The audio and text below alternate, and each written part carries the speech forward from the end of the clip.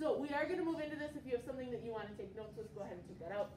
If you would prefer not to, that's fine. I did upload the PowerPoint onto Schoology, so if you want to access it there and follow along that way, you're welcome to do that.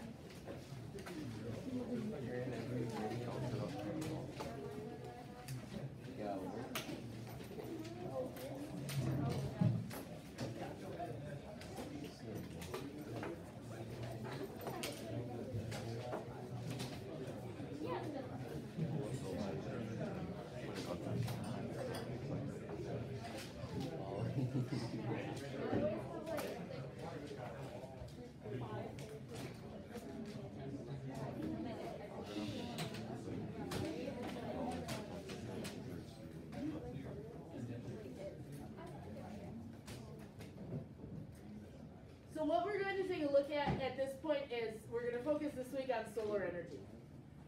And so there's a few different pieces, and not just solar energy, but how something like the sun behaves and how it can be useful at different distances. And so things to consider with this is the idea of absorption, emission, and reflection. And we've talked before a little bit, I think so, about, well, yeah, we did. When we talked about energy emission and we talked about the absorption spectra, the emission spectra, it's a similar idea to that in some of the things that we'll look at here. As well as the way that so different from that is the way that an object will absorb heat, emit, or absorb energy, emit energy, or reflect that energy.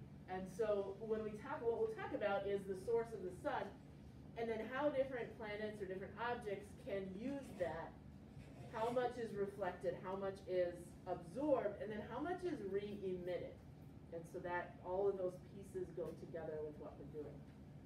Things that affect that, what is the material in general, so the nature of the material, the color of it. You think about, in the summer, if you're outside wearing lighter colors, that'll reflect more as opposed to wearing darker colors where it is drawn in more.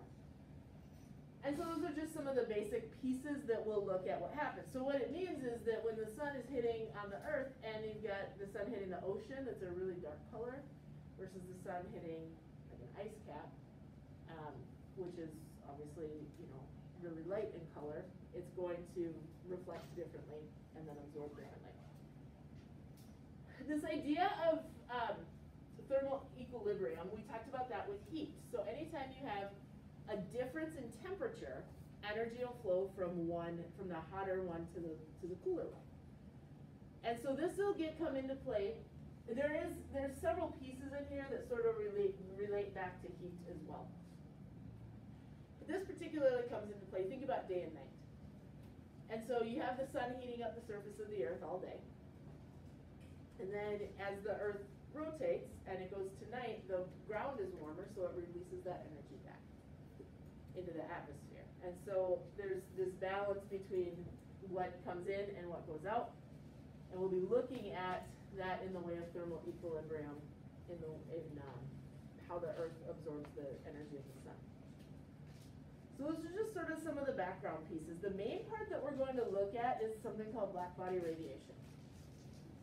And so essentially, you've got two different types of objects that are found here. First of all, an object that radiates its own energy. So like the sun radiates its own, it generates the power that's coming from the sun, and it's radiated out in light and heat. And so that is, we call that, if it is radiating its own energy, we call it a perfect blackbody emitter. It won't, and so the other type is where it absorbs energy and then emits some of it, so like the Earth. The Earth, it absorbs the energy from the sun during the daytime, and then as it cools, as the atmosphere cools down, it emits that light, or that energy back out based on that temperature difference. And so the one that we'll focus on the most, we'll do a little bit with how the Earth acts as a black body. The one we're focusing on the most is how a star acts as a black body, and how that energy is emitted and then how it can be useful in different spots around there. What we can do then is we have an emission spectra for each blackbody, and depending on what that emission spectra is, will help us determine the temperature of that object.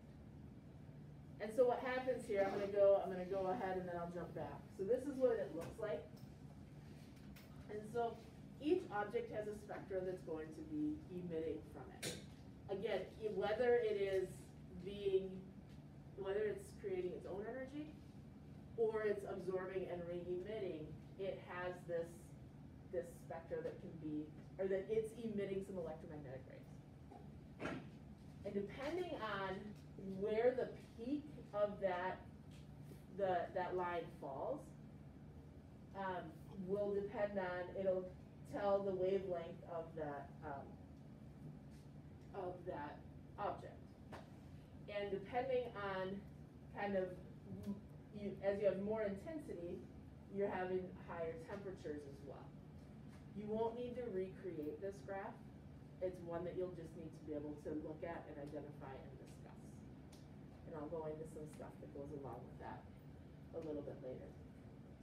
So what happens here is that depending on you can take the temperature of a star and you can calculate what that peak is going to be and then where that is. So if you have a star that's burning at 6,000 Kelvin, that wavelength, the peak wavelength is the one that you would recognize it with, would fall within that visible category, and you'd be able to calculate it and identify it with that. We'll do a little bit more on that later. So as you're looking at each of these things, you've got, it helps us identify what's available and then be able to talk about it from there. And when we look at this graph and it's the intensity, it's sort of an arbitrary intensity. It's not a specific one. It just is saying, is it essentially brighter or not as bright? So we'll come back to that in a little bit. The thing that we work with the most here, and we actually may come back to that on Tuesday when I see him.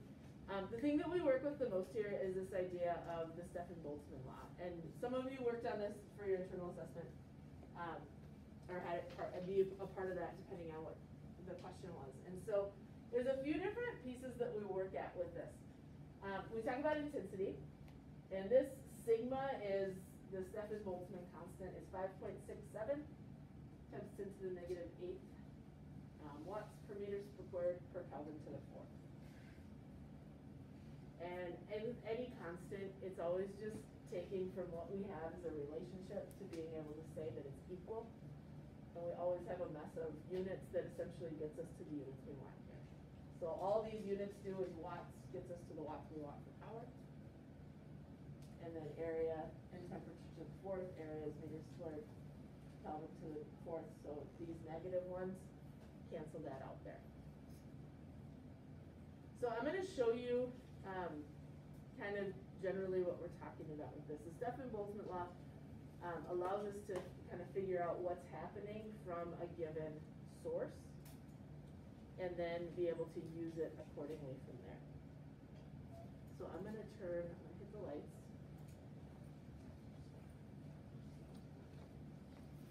I'm going to turn this on.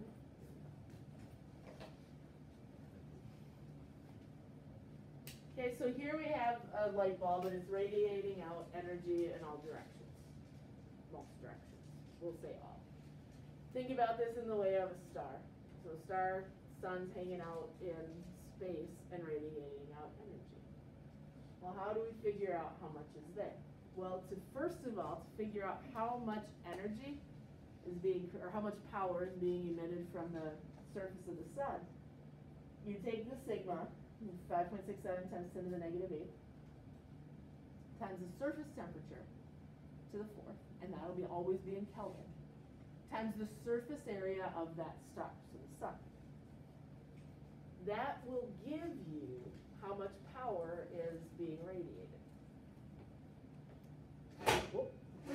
So if we were to take that, so we have this right here, yeah, that's important. We want to know how much power is being radiated. But that power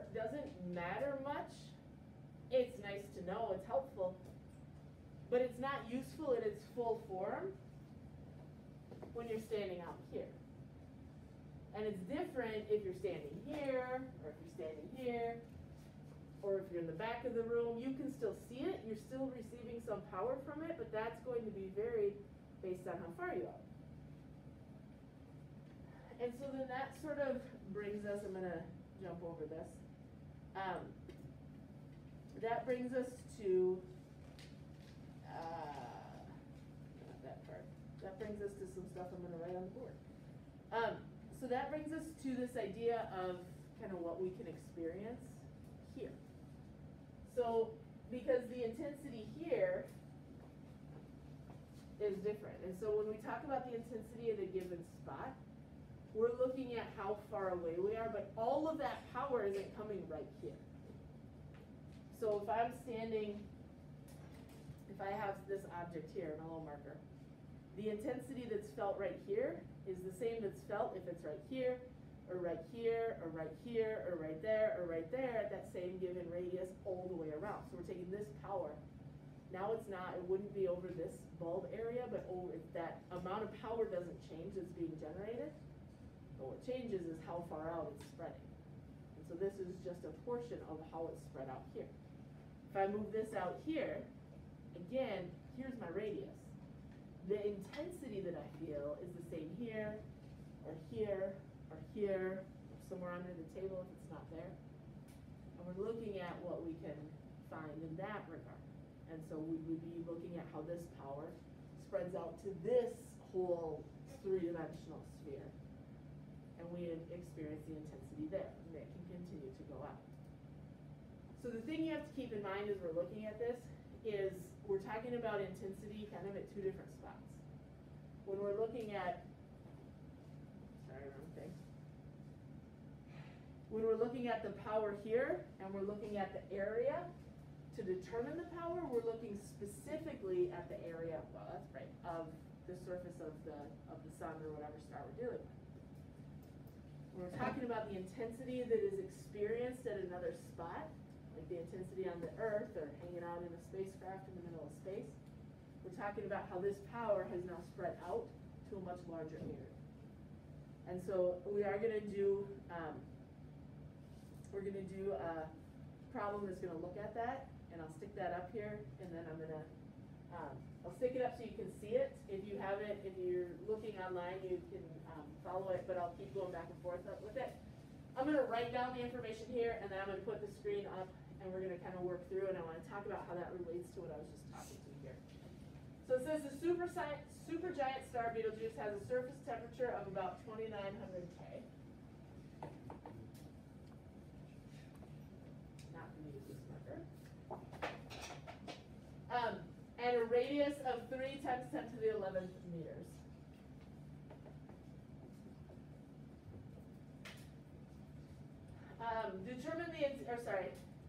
Determine how much energy Betelgeuse radiates each second. So we're just getting joules per second, so watts. Determine the intensity of Betelgeuse's radiation at its surface. And determine the intensity of radiation at a location that is 3 times 10 to the 11th meters from its surface. So we'll talk about that in a minute. So we'll go.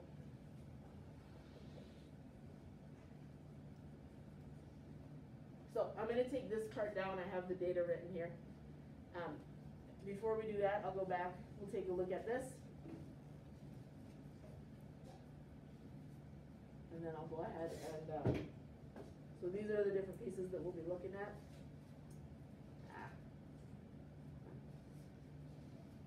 Mute that for a second. Turn lights on.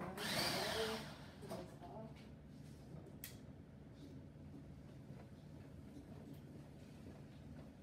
All right, so looking at those equations that we just talked about, the first one we have, so the first thing it's asking is for us to figure out the intensity at the surface. And so the intensity at the surface equals sigma times T to the 4. So for any given star, we can look at and say, okay, well, what's the temperature? what's the intensity on the surface. And so sigma is 5.67 times 10 to the negative 8. If you like memorizing your constants, it's 5, I like it 5, 6, 7, 8. So it's 5.67 times 10 to the negative 8. Keeping in mind that it's a negative. And then we have watts per meter squared, t to the 4th, to the negative 4th. And then we have the temperature here of 2900 K. And we'll take that to the 4th. So that ends up giving us our, when we calculate that out, t to the 4th will cancel out, and then we'll be left with, k to the 4th. K to the 4th will cancel out, and then we'll be left with watts per meter squared, which is our intensity. So, if we go 5.67 times 10 to the negative 8 times 2900 to the 4th, only the 2900 is going to go to the 4th.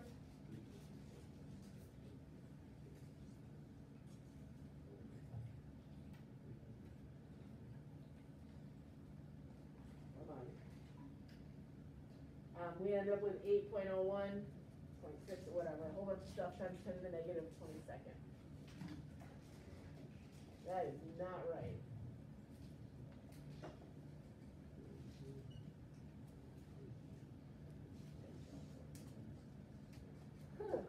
Try this again. 5.67, I put a negative where I shouldn't. To the negative 8 times 2900 to the 4th, not negative 4th. There we go. 4.01, I want to say 4.0 times 10 to the 1, 2, 3, 4, 5, 6.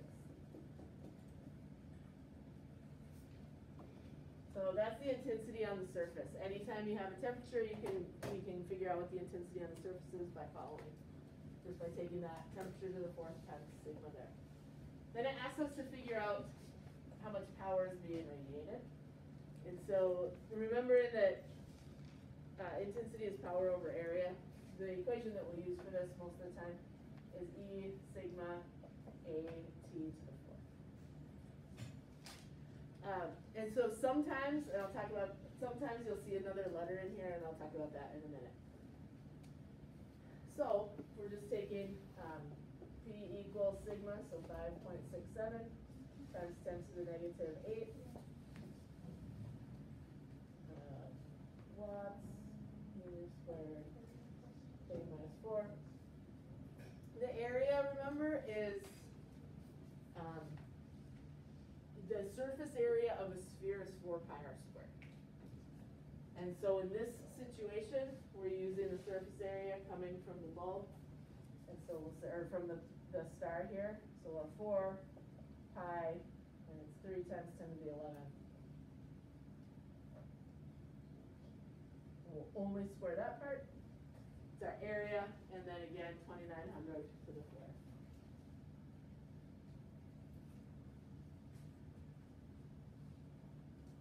So all we're doing is taking the answer that we just got and multiplying it by the area. So times 4 pi.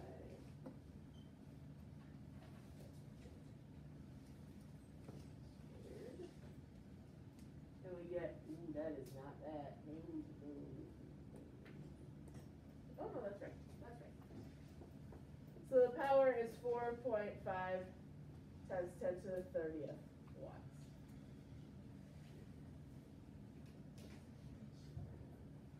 So it's a star, it's giving off a lot of power. So if we take and turn the light on here, what we're looking at is the amount of power. So that's how much power is coming from, if this is the star that's hanging out in space, that's how much power is coming from that star, based on what the temperature is, and then how much, so the temperature got us the intensity times the surface area of the star gives us how much power is radiating from it. Yeah? Would the same formula work for that light bulb? Yeah. Exactly. Yeah.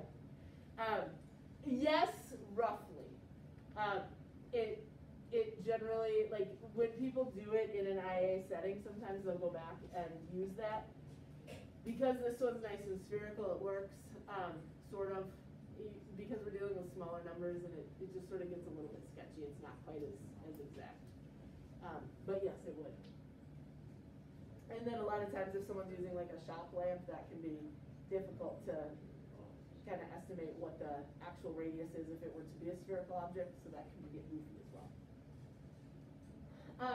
So then we want to know, then the next thing is, so that's how much power is coming from that star. Then it says, at a spot that's this far away from the surface, then what happens? So now we're saying that we have, here's our star, we're talking about somewhere out. I'm going to exaggerate it because it is just the same as the radius for that, but it's somewhere out here now. So now all of this isn't coming to this single spot. It's spreading out in this huge area that's around it. So now we're going to say, and the question specifically says, determine the intensity of the radiation at a location that is that far away. So there's two things about this to know. First of all, the power stays the same. So we know that intensity equals power over area. The power being emitted by that star doesn't change. So whatever you have here is the power that's coming here, 4.5 times 10 to the 30th watts. But the area that we're taking a look at for this now is farther out. So we're still using 4 pi r squared. However, the radius we're looking at is from the center of the star out to the point where we are. So because, I'm going to draw this right here, because the center of the star to the edge is 3 times 10 to the 11th meters, and then we're talking about a spot here that's that same distance away.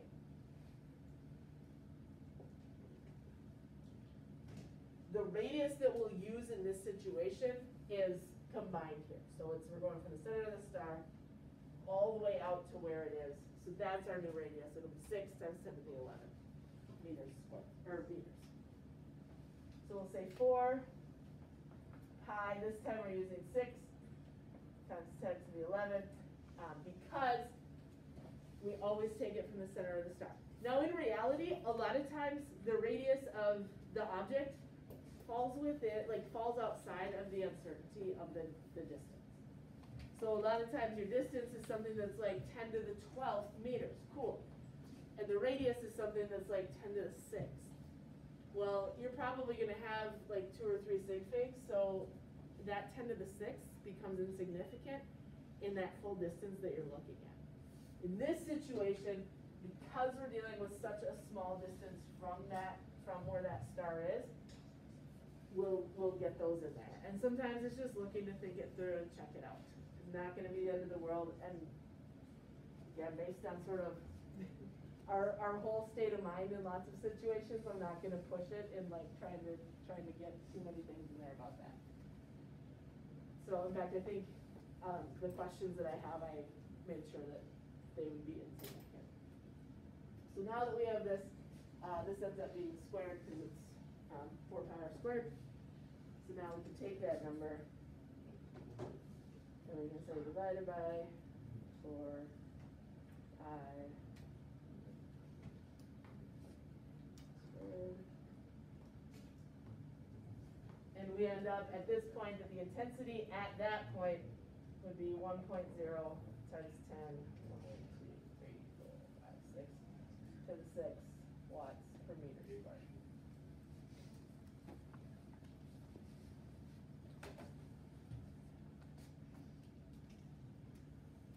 And the farther out you get, the less that intensity will be because it's spreading out over a larger area to that kind of imaginary sphere. And even though you're at a single spot on that imaginary sphere, so here's our source and you're here, that power is still spreading out to so many different places. And so that's sort of the meat of what we're looking at, because being able to know and understand what's happening from how the sun is emitting, or any other star could be emitting, and then how that affects the intensity of where we're at, then we can take that, and that's the part then that we can use in the way of solar energy. So that becomes important in that regard. I'll step out actually for a second. I'll turn this off.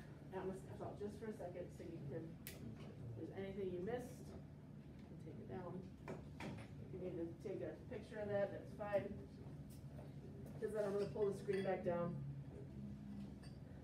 We'll keep going. I have not talked at a teacher level in 401 days. So I'm like, oh. All right, am I good? Can I do this?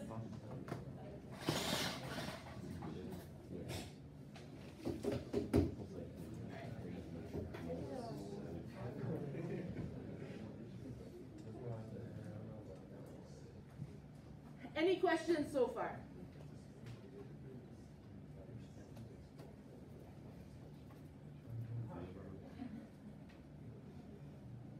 Let's talk about emissivity for a moment.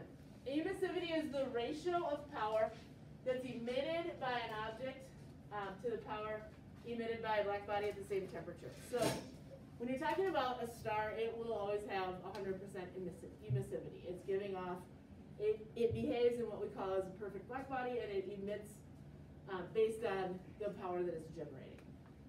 When you're talking about another object that draws in the heat and then re-radiates it, it will have an emissivity attached to it. So for whatever it draws in, it might only emit 85% of that, or 25% of that, or whatever it might be. And so one of the things we have to consider here is, of what what is ideal, how much is reflected, how much actually gets to the surface, from what gets to the surface, how much is actually re-emitted back. And so there's lots of different pieces that go along with this. So we're looking at, so it looks like this. We say emissivity is equal to the power the P is the power of that object that's being emitted, and then divided by what it would be for a perfect black body at that same temperature. And so it brings us to this equation here. Sometimes, let me see, in the data book, I don't remember if they have, I thought I had one right there. I don't remember if they have both of them. They've oscillated between keeping both of them or just keeping this one. If no emissivity is ever given and you're not calculating for it, the emissivity would be 1, and you would just calculate sigma A2 to the 4th. If it's talking about a star, your emissivity is 1. It is a perfect black body, so comparing it to another perfect black body would be the same. And so you would have that in there. Keep this in mind then, that there's this other thing called albedo. And albedo is the ratio of solar power scattered to the total incident. With emissivity, you're talking about the amount that is actually given off. With albedo, you're talking about the part that's reflected, and the rest of that is what can be absorbed. This is what's going to impact, we can kind of go down a whole path of, if we want to focus just on one thing of global warming, we can look at how melting of the ice covering affects the way that the heat can be absorbed, because the ice covering actually has a really high albedo, so a lot of the energy is reflected. And so not only with that melting or other things happening, it's also having a lower albedo, so it absorbs more of the energy coming in. So it's sort of like this double impact that as the ice melts, it's not reflecting as much of the sun's energy away, and so then that's more absorbed and then continues that cycle. So even just from a smaller standpoint, just focusing on this, it ends up kind of becoming exponential in the way things go. But we're looking at how much power is reflected over what is incident. So if you have a low albedo, you're actually able to keep a lot of the power. If you have a low emissivity, you're actually not keeping a lot of the power. So the verbiage here gets really tricky sometimes. What this can look like is something, well, in the way of the sun, it looks something like this. The sun comes in at 100%. About 30% is absorbed or is reflected by the atmosphere right away. About 20% is absorbed by the atmosphere, and 50% of that which is coming in is actually making it to the surface. And if we look at, and that's just on average, if we look at some of these, oceans have albedo of about 10%, ice has albedo of 90%. So when the energy from the sun is coming in and hitting ice, about 90% of it is reflected, and so it's not being absorbed by the ice to melt it. However, when you talk about oceans, it's a low albedo, which sounds weird because I know if you look at the sun, you see that bouncing, like the reflection's really bright. But on a large scale, it's just really dark. Like if you take an overview look, and so it takes in a lot of that energy and actually only reflects about 10% of it. So this plays into kind of the overall way that we experience the sunlight that's happening. I have another problem that we can look at that also deals with albedo. Albedo ends up being just like another step of this. The problem is not necessarily the whole piece of everything. It's just that you have albedo, you have emissivity, you have your atmosphere and the surroundings there. Just all the different pieces kind of go together. And so that's what your problems will be focused on this week. The other piece that you'll be looking at, and I'll stick a little video up on it, it's not anything too crazy, is just looking at that graph and being able to identify where different things are. And so I'll put that up there. We can talk a little bit about that on Tuesday when we're in. So I'm going to actually end here. We have about 5 minutes left, and we have to kind of work through our new protocols of getting things ready before you go. Any questions before I close this up? I will put everything online. I have prep during first hour for us today.